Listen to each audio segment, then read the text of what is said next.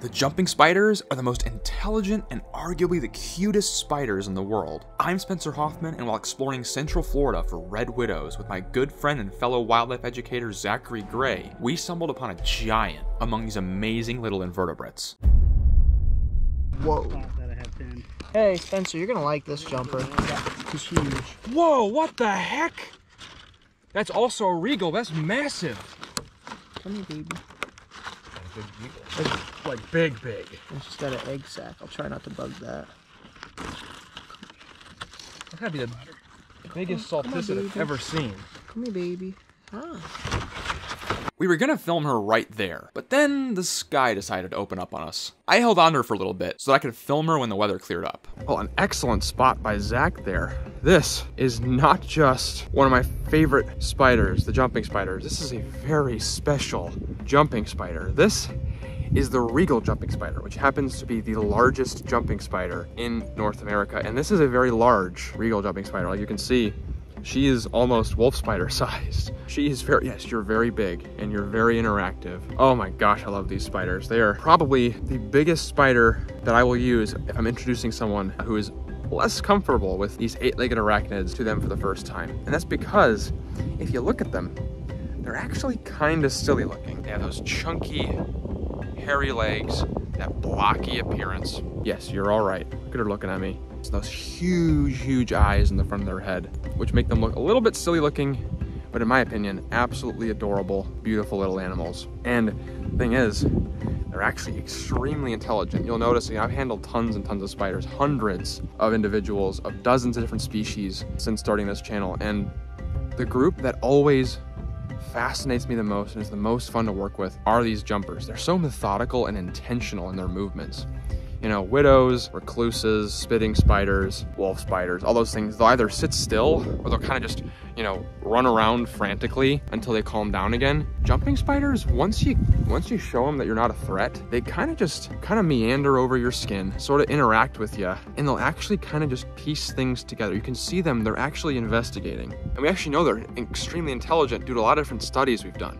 Different species have been known to coordinate attacks, to plan complex hunting strategies over difficult terrain. And for a jumping spider like this is a more arboreal species. We're not big tree climbers ourselves as humans. You know, a pine tree is very simple. Like we can walk a circle around it and see the whole thing relatively quickly, but that bark, all that texture, is actually a really harsh environment for a spider as small as this. And they can actually plan complex strategies to hunt down their prey over this rough terrain on the tree. They can make calculated decisions on where the prey is going to be next and even intercept with their jump.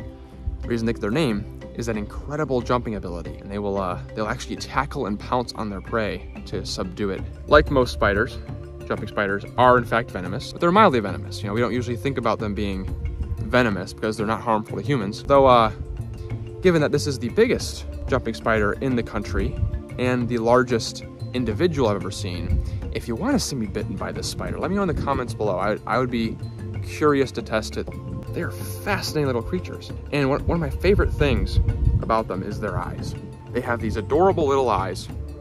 And, you know, one of the things I tell people is you can learn a lot about an animal by its appearance.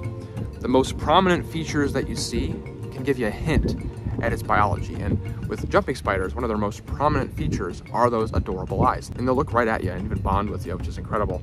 When you see an animal with big eyes like that, it tells you it's a visual hunter. And these guys have some of the best vision in the invertebrate world. And their eyes actually work in a kind of an interesting way. So to kind of explain, let's actually look at how our eyes work. So we have, you know, simple eyes. You know, these guys also have simple eyes. They don't have compound eyes like an insect.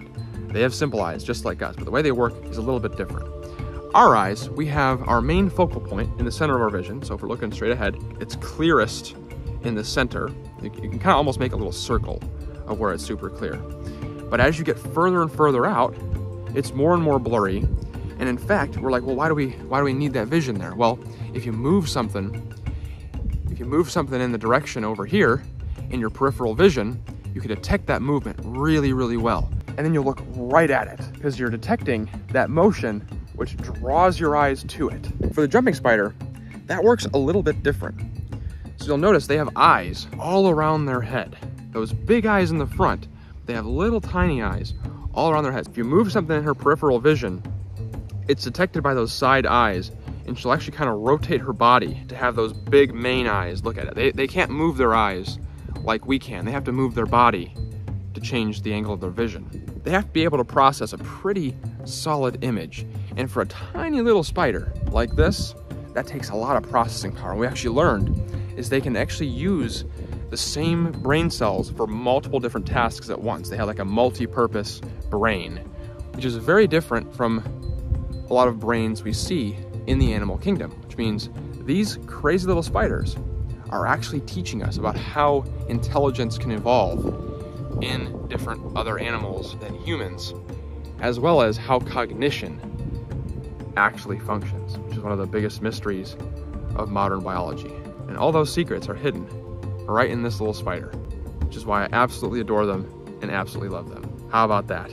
A little regal jumping spider, one of my favorites, and an absolute treat to see in the wild.